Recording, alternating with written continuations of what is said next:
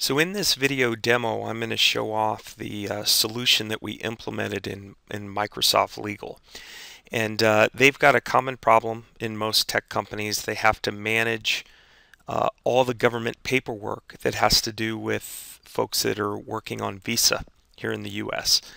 And they've got just a ton of workers. At the point that we went in, they had about 30,000 immigrant files. These files are massive. They can be anywhere between a foot to 3 feet wide on a shelf, and just tons of paper. And the challenge is the government forms aren't easy to work with. They're not very standardized.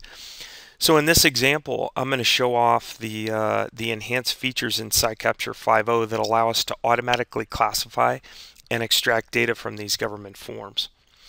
So if I come in here, I've got a pre-configured template that I'll utilize, and because I don't have my scanner connected, I'll just come up here and we'll go ahead and import a bundled PDF.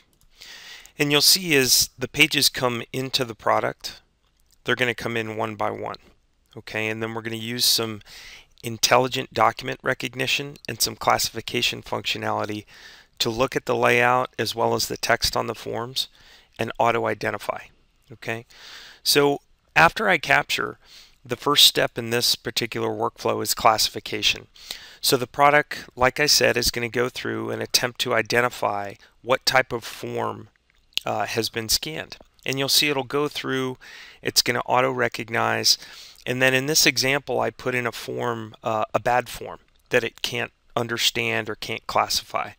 And you're going to see it's a very easy validation process. Once it's gone through, it's going to pop up and prompt me and say, hey operator, I don't know what this is, can you tell me? So it's a very easy process to work with. And right now it's going through and doing its recognition as well as its steps.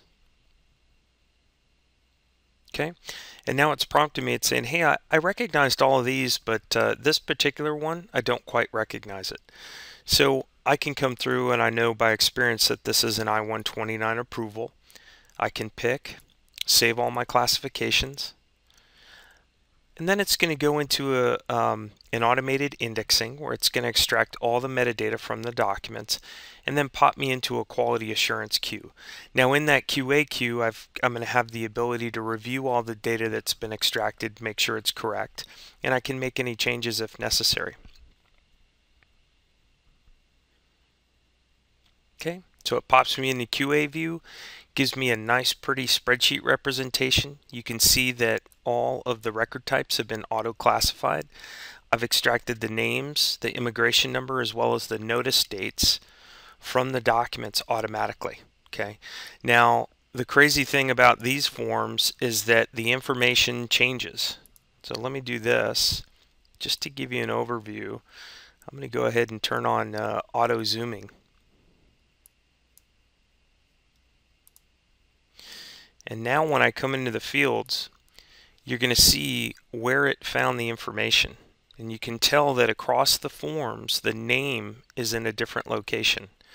Same with the notice dates. They move all around the page. Doesn't matter. The product's smart enough to track and find that data regardless of where it sits on the page.